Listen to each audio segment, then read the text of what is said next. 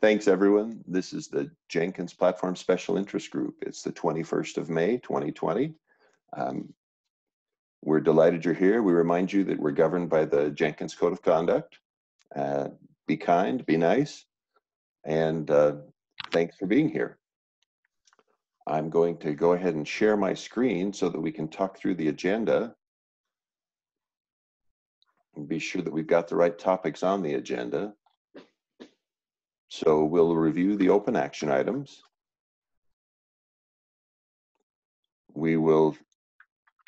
I put a topic on for Google Summer of Code projects, but I think we've got, well, we can look to that briefly, but the more crucial thing that I wanted to be sure we talk to is Google Plugin Performance GSOC project, and Jim had notes on the moving of the PowerPC virtual machine.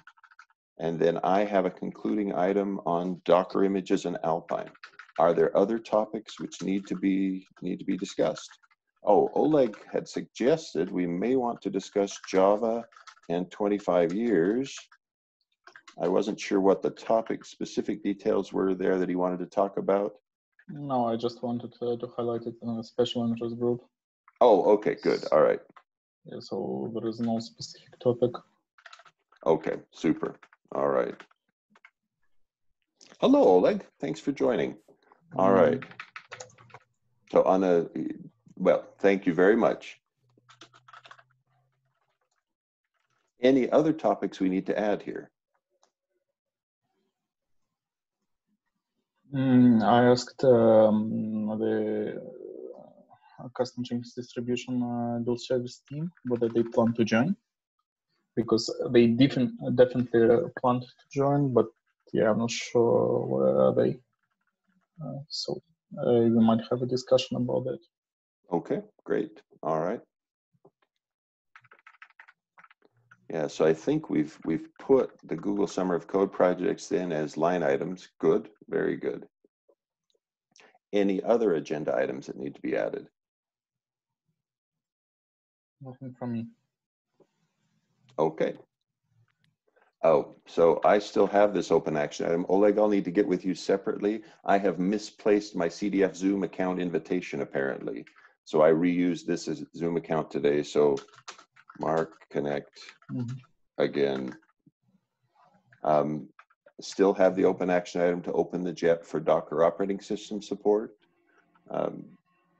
Oleg, you want to share with us how things are going on the Windows support policy? Okay, yeah, I can probably share my screen for a second. Okay. Just a second, I'm preparing. And I'll stop the share.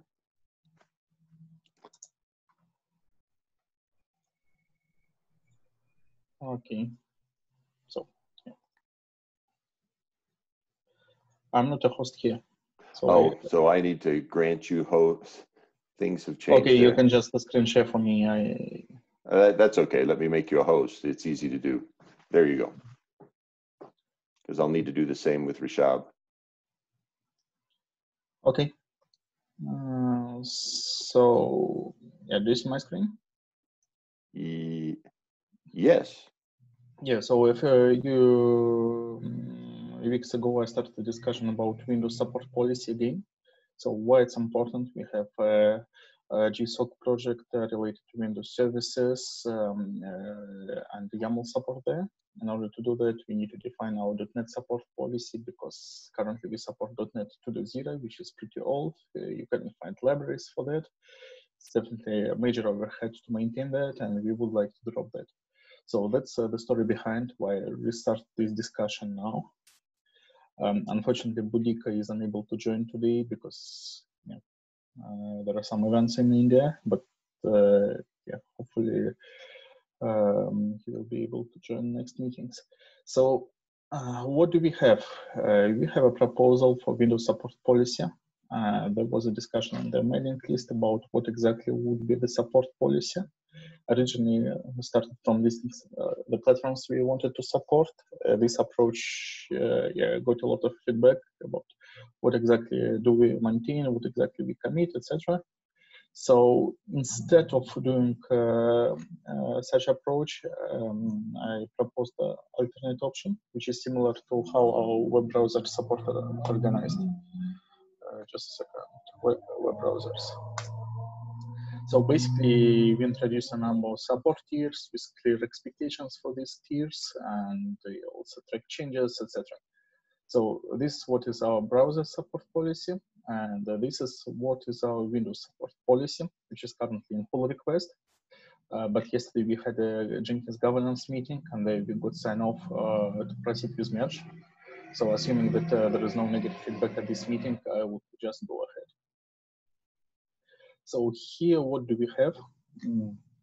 We have 4 levels. First level is full support. It's basically latest 64-bit supported versions of Windows and Windows Server plus versions we use in Docker. Level 2 is basically whatever is supported by Microsoft and 64-bit. So this is what we support, and this is what we intend to keep supporting. Level 3 is kind of supported, but best effort. And here interesting things here, but yeah, so 64-bit versions which are no longer supported by Microsoft, 32 and other architectures. So for example, some people still run Jenkins on Titanium and other things. So it goes to tier 3 because yeah, although it's an important case, we definitely have no opportunity to test it. Also, non-mainstream versions like Windows Embedded, basically the same reason we have no opportunity to test changes. Though, yep, if there are suggested changes which do not improve compatibility for level 1 and level 2 support, of course, we could accept that. Also, preview releases, basically because preview releases can change. It whatever circle and whatever preview state. I didn't describe the Windows support policy. There are documents linked below. And actually also additional engines like emulation, Wine, reactors, etc., etc. So all of that is something, we could technically test, but it's, in some sense, it's Windows API. It's not really Windows. If Jenkins works today, it's fine. If not, okay, life happens. And unsupported is basically platforms where we know that there are serious limitations. So here we have Windows XP below Service Pack 3. So end of life 10 years ago or so. It comes from the .NET framework version because we propose to bump the minimum requirement to .NET framework for the 0. There are a lot of reasons for that, including better TLS implementation, including just a wider set of libraries which support this version. So we would like to move. Also, I added Windows Phone, mostly just for fun, but yeah, theoretically you could run Jenkins there. And yeah, other Windows platforms released before 2008. It's just a cutoff. This date is set because nobody really wants to support all the platforms. But yeah, generally this policy is up for discussion. So what do you think about such policy? Any concerns? Any additional things to keep in mind?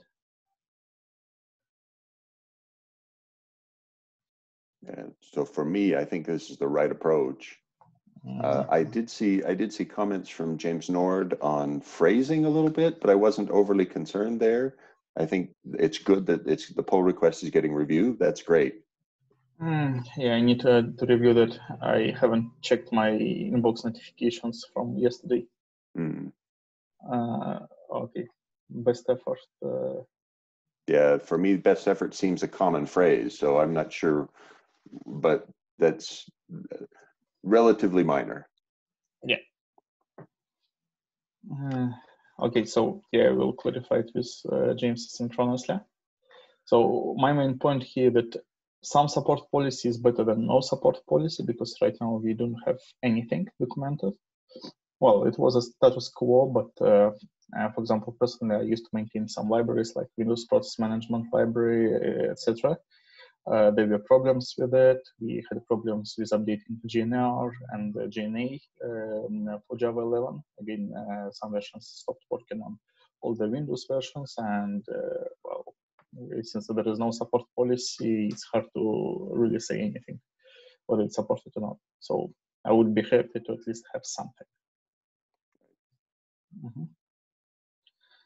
So I guess my action item is to review comments from James, and if there is no negative feedback, I will probably merge it this week.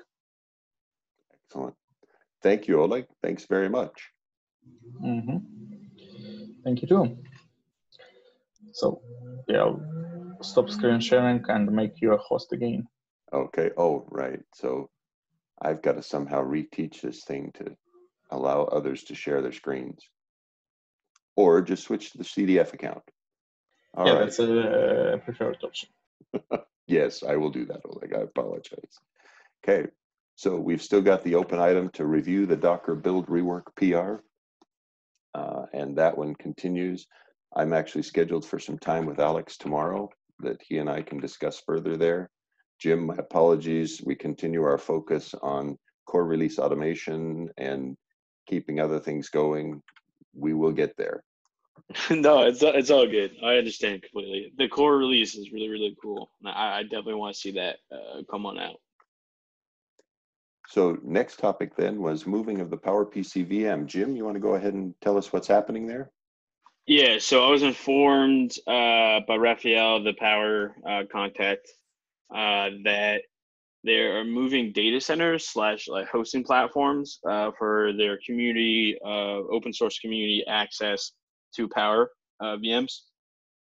So moving, they can't do any transfers, as I think they're doing from like some sort of IBM cloud product to now OpenStack.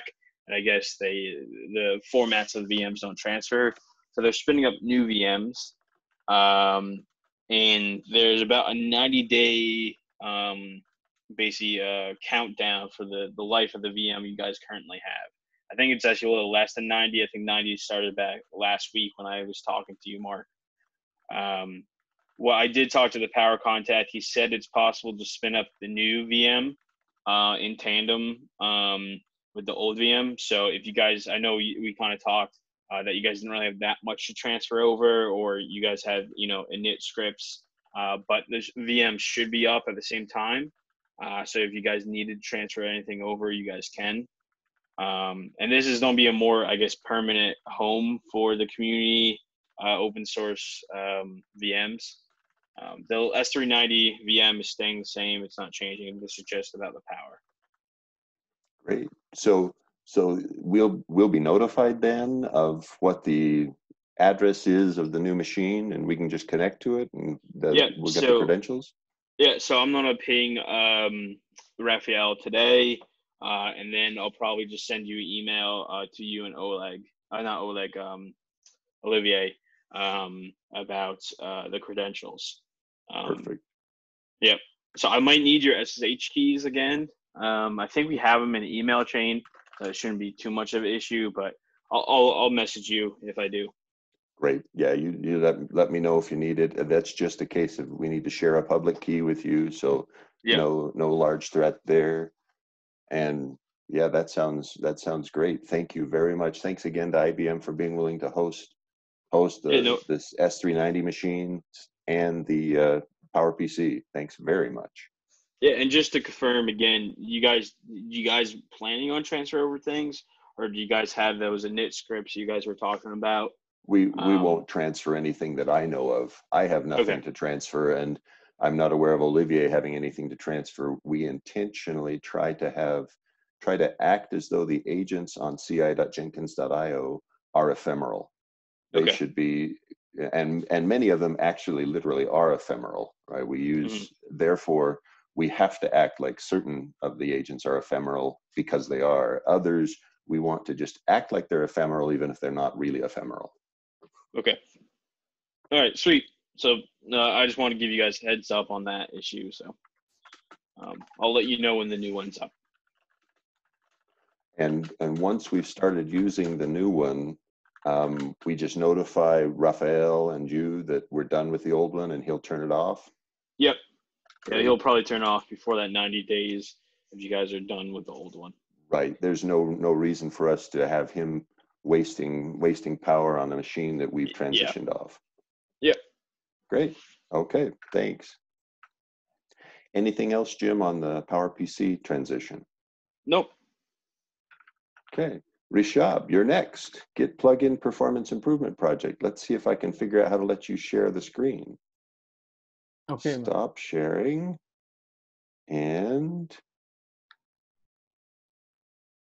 multiple participants. Oh, no, one.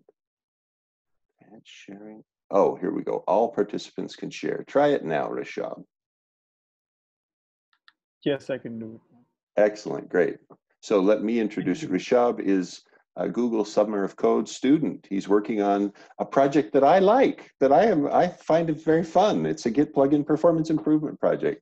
Rishab, go ahead. So thank you, Mark, for introducing me. So one of the things we're doing to improve the performance of Git plugin is basically evaluating Git operations in terms of their execution time for both of the existing implementations, which is the native Git implementation, CLI Git, and JGit, which is purely Java implementation. And we're using JMH to evaluate the performances of these implementations. JMH is a Java written micro benchmarking framework. It's easily it's integrated in a Maven project. And you're using it like that. So the current plan is the first step is to select a Git operation to benchmark. Then we test it in an isolated environment provided by JMH. The third step is to take the testing from a local machine to the Jenkins infrastructure, existing Jenkins infrastructure, to create a comprehensive report where we test our benchmarks in different setups, different environments. The fourth step is, which is under discussion, is to use Jenkins telemetry to gather user feedback on performance enhancement. This is something I'm going to talk about after I discuss the strategy we've used for micro benchmarking. So I'd like to share my one of the little experiments I did with git fetch. I selected git fetch as an operation to benchmark, and I'm going to share my results for that. So before I share my result, I'm a little background on what I was doing. So the aim was clearly to test a git operation on the basis of its implementation, removing the noise added by any external environment and JVM optimizations while I'm testing the operation. The testing environment, I have a macOS environment. I used the remote Git repository used by me was a local file, so that I don't interact with the internet while I'm testing the benchmark. The process overheads like declaring a variable or initializing the repository, all of that was taken care by JMH. The benchmark only calculated the single operation, which was git fetch. Then the test parameter we chose was the size and structure of remote repository. I had 4 repositories, sample repositories, to test git fetch with. I'll share the details of the repository as well. So as you can see, these are 2 bar graphs you can see, and the first one is from a vanilla benchmark. I call it the vanilla benchmark because it's not using any kind of performance benchmarking framework. It's just me using system.nanotime to calculate the time execution time for git fetch. This was done in the form of a JUnit test. So these are the results. It's pretty obvious here that it's showing that CLI Git, the native Git, it's able to, for each repository, each of the repositories, it's able to perform better than JGit in every scenario. And the repository size and structure I'd like to show first before the results. So these are the 4 repositories I chose. The sizes are here. This is basically 0.3034 MB, then 5 MB, then we have 93 and 324, and the number of commits, and that's the structure. So so with the vanilla benchmark, you can see what is happening. With the JMH benchmark, there was a difference, a clear difference, which I suspected was because of the JVM. So before, so the JMH, what it does is it warms up the JVM for us for multiple iterations, so that it is trying to simulate the same environment the Git operation would run in. So to confirm that this was happening because of the JVM, I ran another test, and this JMH, it also gives us an option to run the benchmark in a different mode. It is called the single shot mode, which basically involves running the benchmark without warming up the JVM. And when the JVM was not warmed enough, I could see that JGit was not able to perform better than Git. So from these results, I was able to gather some observations. One of the biggest thing I could find out was that JGit was able to perform better than Git, CLI Git, under the condition that the repository size is, let's say, lower than 5 MB. And since we can fairly assume that the JVM will always be warmed up to the point when we reach when we are running the Git operations, so this is a fair conclusion that JGit will perform better than CLI Git under the condition that the repository size is less than 5 MB. So this is one of the nice results we had from the experiment. The other is a clear observation that the benchmarking framework, we can see the execution times are reduced in terms of their magnitude, which I think means that it's doing what it's supposed to. And nanotime is involving some kind of process overheads and things I'm not aware of probably. So so yeah, these are the results. And okay, and after the fourth step I was talking about was using user feedback. So we have two scenarios under which we could possibly do that. The first one is that we include system.nanotime for some operations, some Git operations we want to test, and we for 1 week we gather data from user. We basically gather the for both of the implementations, the user data for execution time for their use cases, and we would have a good reference data on how we would have to plan our benchmarking strategy. The second scenario, how we could use Jenkins telemetry, is to first add the performance enhancement. That is, whatever report we have, whatever conclusion we have from our study using the existing Jenkins infrastructure, we encode that in the Git plugin, and then after doing that and giving performance enhancement as an option, what we want is that we want to gain user feedback on whether the user is using that option or not, and secondly, is that option is using performance enhancement, is that actually working in the intended way or not. So this is one of the open questions we have, and we're discussing it currently, and yeah, any questions from you guys, anything you would like to ask? So Rishabh, one of the specific reasons that I was hoping for feedback here was in terms of what's allowed and not allowed in terms of telemetry. And Oleg, I think you've had past experience with telemetry kind of questions. What are we generally allowed to collect from our users? I know it has to be for a limited time.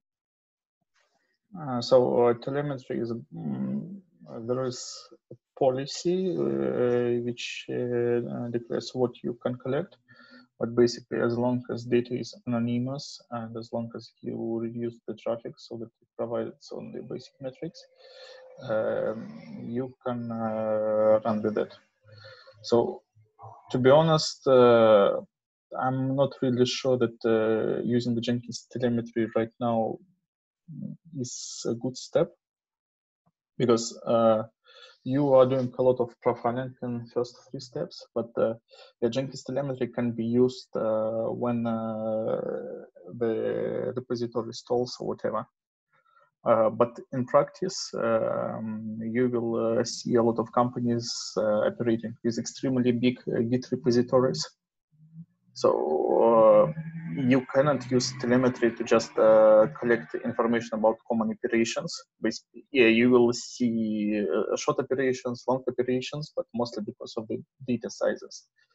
You can probably collect information about particular operations, but yeah, to be honest, I'm quite skeptical about doing telemetry.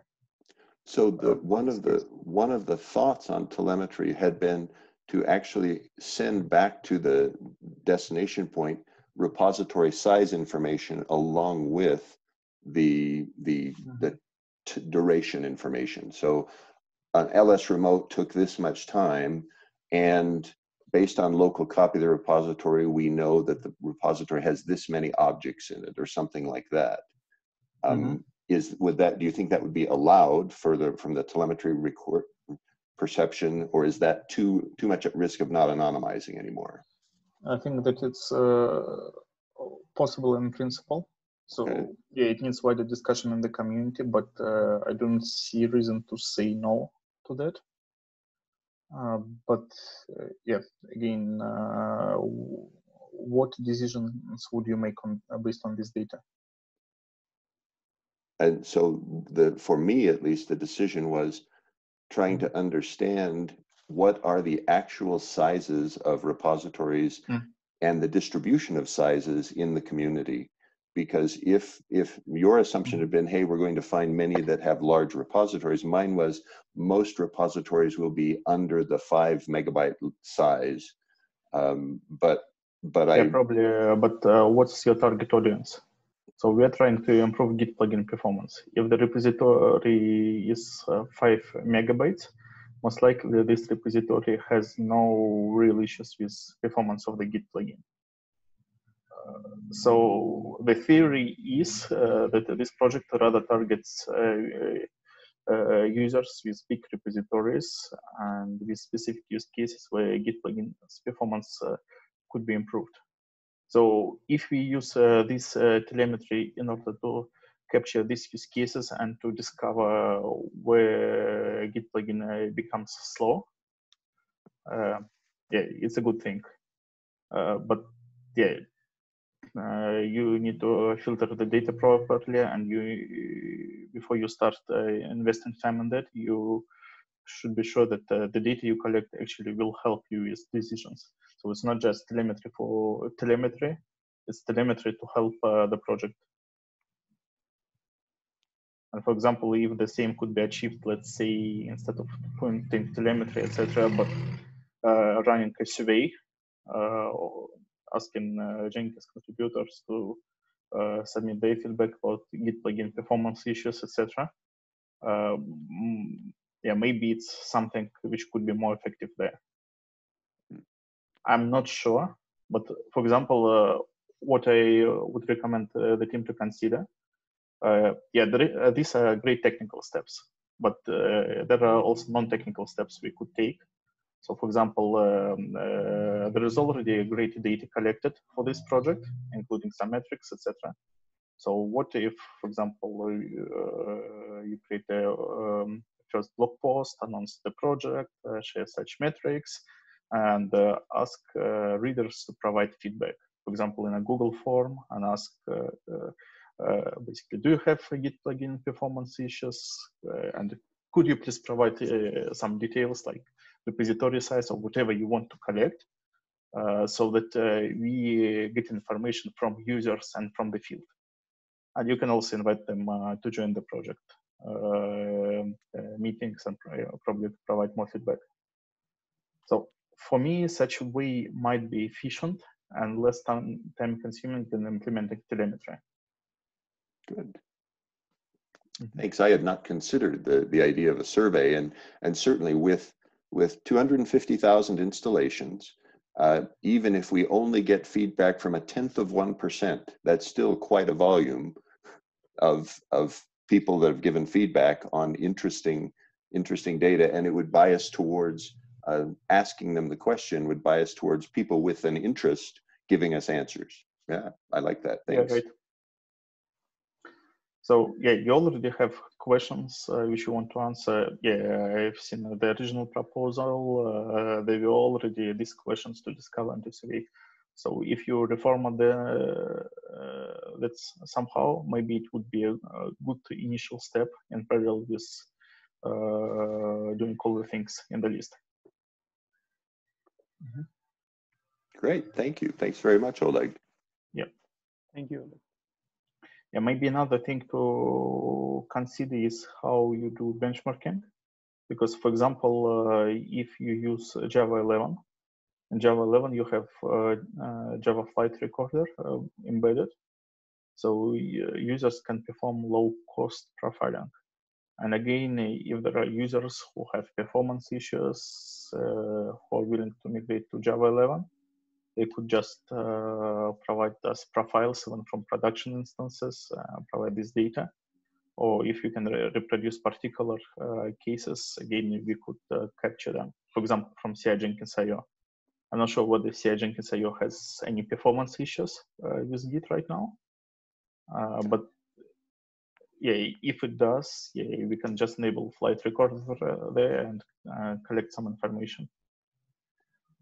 So I was not aware of Flight Recorder. I think that's an excellent idea, Rishab, from Oleg to consider the Java 11 world and using a profiling tool like Flight Recorder. That sounds really interesting. Yeah, so, well, you can use it on Java 8 if you're an Oracle customer, or there are other profiling tools. For example, JetBrains provides some enterprise ones. I'm not sure whether they're accessible with a student license, but if you want to get them, I know the contacts.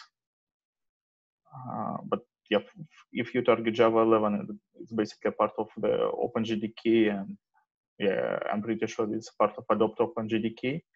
And I've seen announcements somewhere that it's also available for OpenJ9. I might be wrong. great. Yeah, I've just seen a Twitter a while ago. Excellent. Thank you. So marvelous to have had you here, Rishab. Are there other things that you wanted to present to us?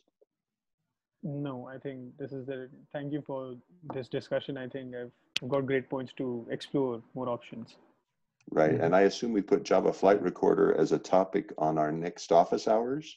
And let's as part of your exploring in the coming week, it'd be great to hear what your experience was there. Sure. I have added it in my action list. Yes. Yeah. Excellent. Thank you. All right, then I'm going to switch back to my screen, and you should be able to.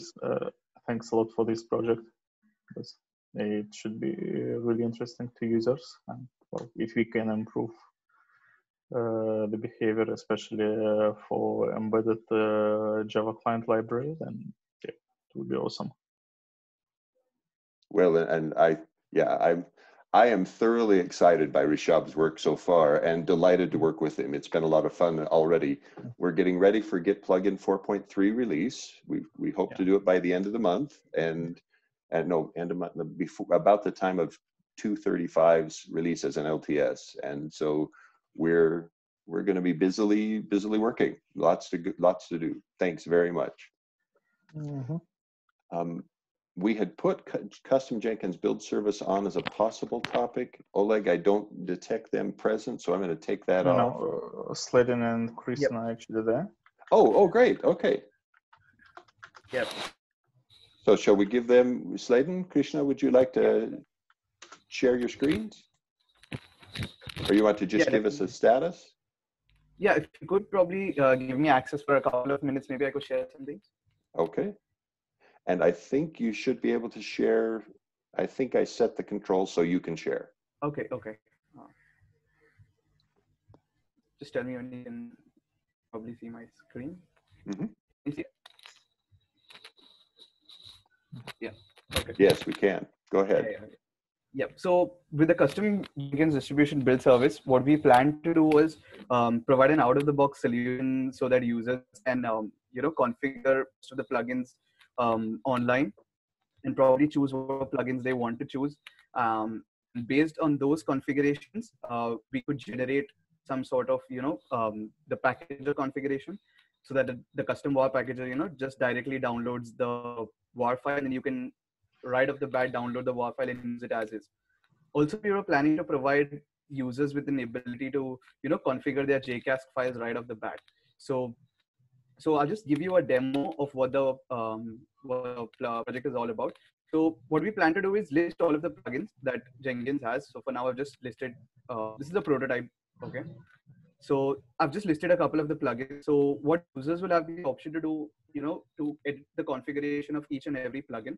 So he can edit the version of the plugin. He can add the configuration. So if you click add to configuration, those plugins just get added to the configuration with their latest versions. If the user wants to select a particular version, he can definitely edit those versions. If he wants to edit the configuration, I mean, if he wants to specify anything custom, he can do that as well. So when you click on edit configuration, what we plan to see in the future is something like this. So, you can, this is just an example of the SSH configuration in Jenkins. He can set the system message, he can set number of tries, the launch timeout in seconds. And so I'll just set dummy values for maybe 12 and, hello world. And then you hit submit, you'll be taken to this page. So what you should see in this configuration is your JKS YML. Obviously, it's just a prototype, so it's not generated. You should get to see whatever values you've entered previously into. So that will get you ready for using the JKS YML right out of the box. And what you see at the end of the editor here should be your packager configuration that Jenkins custom var packager uses to generate the var file. So as you can see, this is just an example picked up Oleg's repository actually. It just picks off certain demos and it displays it over here. So after this, the user will have the chance to edit the version. So if the user is not happy with the var version, he can maybe change it on the go. And after changing it on the go, he'll be provided with a set of options. So although these are just dummy buttons right now, but some of them do function. If you hit and download JKS YML, whatever YML you added over here just gets downloaded. So as you can see in my bottom left corner of the screen, I have a JKS YML downloaded. After that, you can even select to download the var file right off the bat. You can download the Docker file as well. The var file generation takes a lot of time currently because it's quite heavy, but you can definitely do that as well. Add more plugins to the configuration. So if you click this button, the user will be taken back to the initial plugin list page and he can configure each, and he can add more plugins if you want. If he's not happy with the initial configuration, he can add more. And he can also create a request. So if you see right here, what we plan to do is if the community creates something which is widely used. So say suppose you create something like a Kubernetes or AWS plugin and you want the entire community to have a look at it, you just create a pull request which will get created in our Jenkins repository, what we plan to do. So this PR just describes, and you select the branch. So just say var package for some, and when you hit on submit. So for now, this sandbox repository, which is my own, which is private to me. So if you have a look here, you should get the new, just hold on a second. It should, yeah. So whatever pull request description, whatever branch you've entered, it will just, you create a pull request with all of the packager configuration and your JKS YML. So since the JKS YML is empty, it doesn't get added to the files list here. But in an ideal case scenario, you would have the entire, both of the file lists available as a pull request. And the entire mentors can go through it, provide suggestions and stuff, and then merge the pull request into the main repository for the community to use. Apart from that, one of the major functionality that we plan to have is pre-built configuration. So once you have added your configuration to the pull request, the repository, it should show up right here. So maybe you can, these are just dummy sections created, but you can have a look at them later. They are the plugins configured, as popular, most used, highly rated. So you can just order them as per the usage. And also we provide the search bar. That's a dummy bar right now. You can maybe search for a particular plugin right off the bat. And as you can see, if you just view this configuration, it will take you back to this page. And now the name of the YML file has been added here, and you can see the entire configuration. So this has also been picked up from Rick's repository, which is a formula repository. So again, whatever configuration you add will just be picked up the repository and added here. And then the users can, do whatever they wanted to do before, like download the WAR file, Docker file, the JKS YML, add more plugins or whatever, create a request, or even if modify the entire existing one. So yeah, these were probably most of the functions list. There is a lot of work to still be done. Yeah, that was probably my demo for this plugin. Christian, if she wants to add anything, she can. But thanks, guys. Right, y'all. So the main thing I guess we wanted to show here is that we're using, the whole point of this is to be able to automatically generate a configuration for your like your Jenkins depend with the inputs kind of on a UI. And so like Leslie Sladen has this really nice example, and it's I guess we're looking for any type of feedback or anything else that could be more beneficial for you all here at the platform SIG. So any questions or comments about what we've been doing or? Yeah, thanks a lot for this demo. It looks really great. Yeah, we have 3 months ahead, so looking forward to see the final version as a service. Yeah. So the concept seems to be, and I obviously should have understood this before, but it seems to be crowdsourcing, choosing good configurations or interesting configurations for Jenkins setup. So somebody could submit a proposal to have a GitLab focused one, or a GitHub focused one, or a Bitbucket, or a Gitty focused one. That it looks really exciting. Thanks very much, Sladen. Pleasure, thanks. Yeah. So any other feedback? If not, I could do some technical comments. Oh, go ahead, Oleg, please. Yes. Yeah.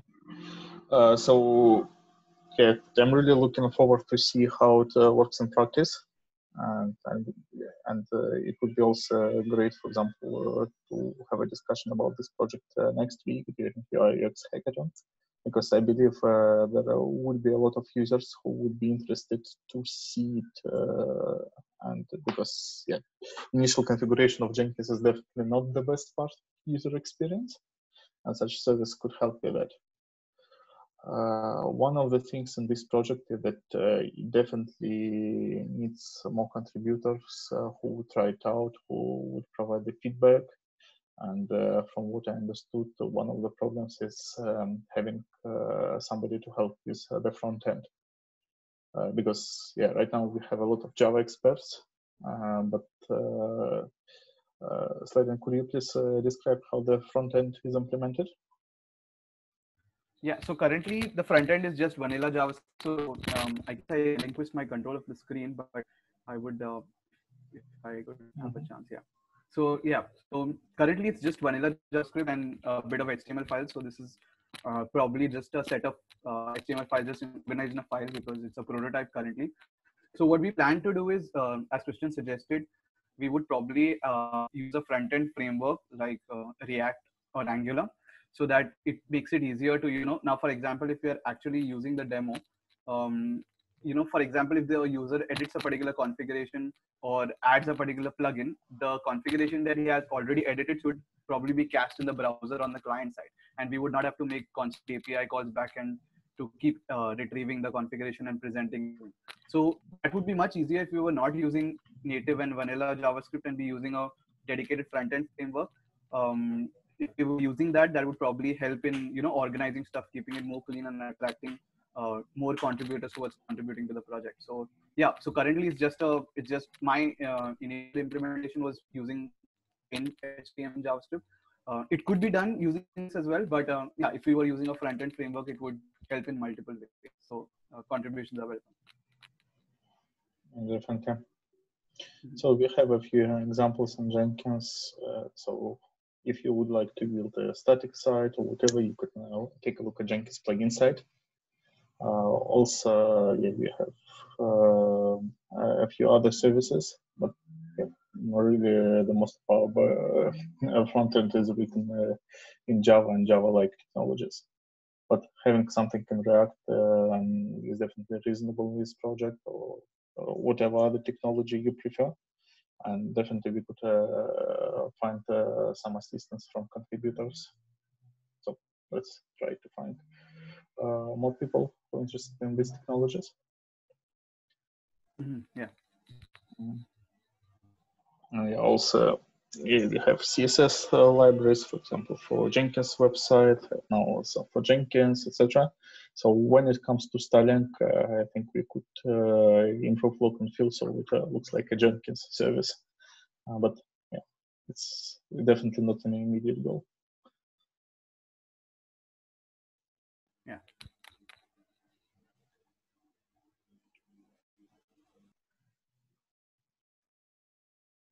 Thanks, Oleg. Any other feedback from the group here? So Sladen, I assume that the eventual destination for this would be something connected to Jenkins.io, but during the development phase, you develop independently. I would love to participate because I've got some configurations that I run already as part of my testing. And so if you copy me periodically on email or remind me, hey, Mark, there's something that would be interesting to try, I would love to be one of your experimenters. I'm not terribly focused on your specific project, but I would be interested in borrowing your work to help me on my projects. Yeah, definitely. Sure. I'll copy you in all of the emails, whatever we're doing. So we initially do not plan to host it, but if we have a POC working with maybe an initial set of features, maybe we could host it for during the phase 1. Yeah. Well, let's see about that. And yeah, I guess we will meet frequently at the platform SIG meetings. Right. So, yeah. Also did kind of want to mention too, there is a Gitter channel for the project where we're pretty active in talking about the design. And if you're interested in following along, you can hop in our channel and ask questions at any time as well. And I'll put it to the platform SIG Gitter if you were interested in joining or lurking.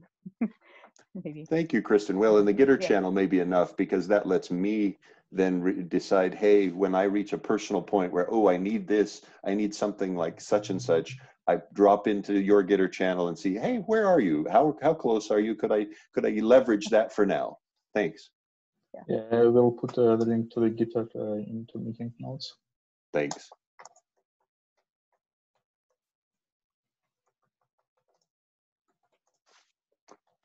All right. Anything else on the custom work on the packaging service GSOC project? That's all for me. Thanks. Yeah. So speaking of custom work packager, last week we had a code dive session. So you can already find a recording of it on the Jenkins YouTube channel. If you're interested to know how the engine for building Jenkins works and Docker images operate. Hopefully it will be completely different in 1 year, but let's see.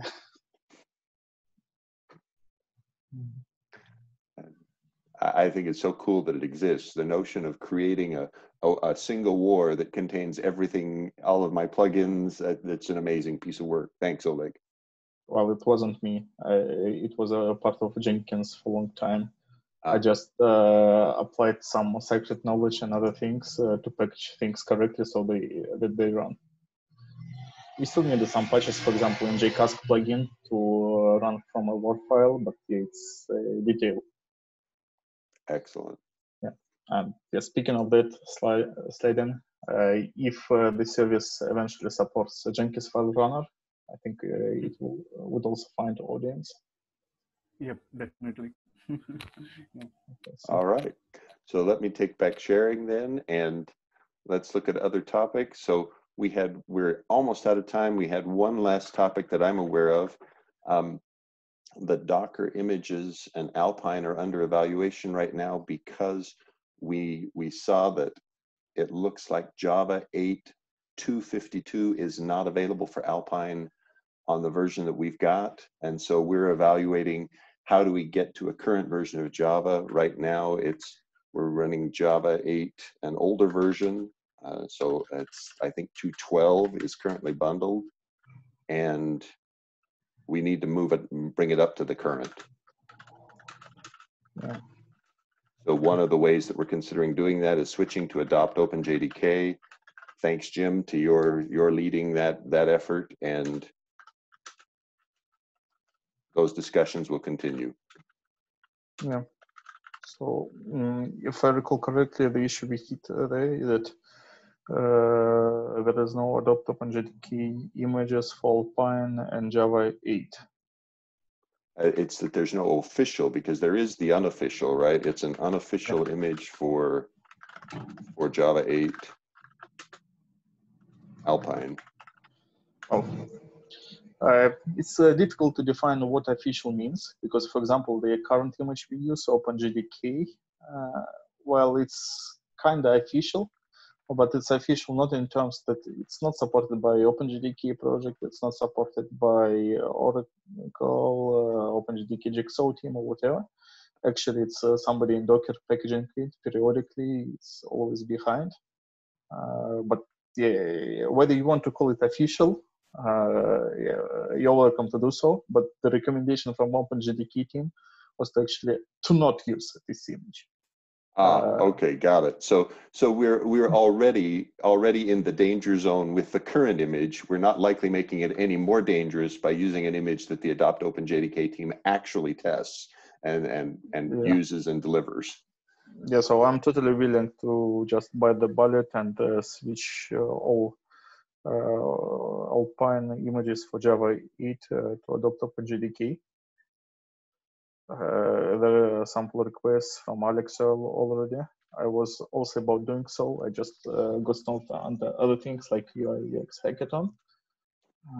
But personally, I would just go ahead and switch to AdoptOpenJDK. And that's Alex and I are scheduled for some time tomorrow to discuss that. And I've invited Olivier to join as well so that we could have a conversation about that. Yeah. Do you need me on the call? You're welcome to join, but not required, Oleg. I would love to have your insights. I'll send you the invite and let you decide if you want to join or not.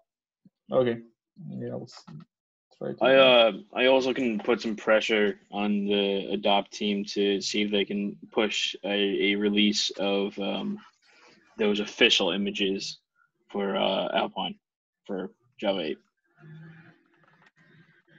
That would be very kind of you, Jim. That's ask for adopt support. And I would understand if they said no, but that would be very attractive. I think update is supposed to be coming soon. I know I'm working on this pipeline that will connect Adopt OpenJDK Docker images and our testing Adopt OpenJDK testing Jenkins servers. And once that pipeline is connected, then all our nightly images that get produced will be tested. And then we have a much more faster pipeline to do PRs against the Docker official image repository. So we can pump out a lot more updates and a lot more base images, like I've been telling you guys for a long time. So it's coming. So what could we help with, regardless of the official and unofficial status? We could introduce a new tag for AdoptOpenJDK Alpine. So, for example, start not from default tag, but for another additional tag. And in such case, we don't really care whether it's official or not. So we start shipping these images, we announce, we ask Jenkins users to provide feedback. Maybe we'll discover some glitches here and there, but I think it would be reasonable to start early adoption. Good idea. Right, and that feels like those ideas are worth discussing in tomorrow's session with Alex. That way we get all of us together on the same page. Thanks.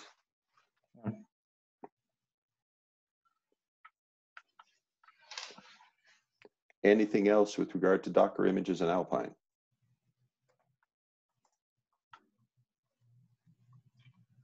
Okay. Last topic we had was just to highlight yesterday was the 25th anniversary official of Java. And so the Jenkins project tweeted and lots of different things congratulating a very long-lived project that certainly had a great impact on the Jenkins community. Yeah, right.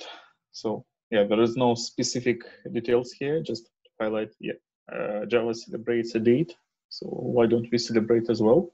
And thanks to Marky, thanks to Mark for helping yesterday, so that together we delivered this post. Basically, well, we just discovered that somebody celebrates on Twitter and joined to the party. But yeah, why not? So it's definitely something to highlight. Yeah, Oleg's image and slide work is impressive for me. I'm delighted. He always reminds me that wow, we can use people who think graphically in images. That's great. That covers all the topics for today. Any other topics? Okay, then we'll conclude the Platform SIG meeting. A recording will be posted in roughly an hour. Thanks very, very much, everyone. Thanks. It Thanks, reminds me Mark. Thank that you. I should do recordings for yesterday because I haven't published anything yet.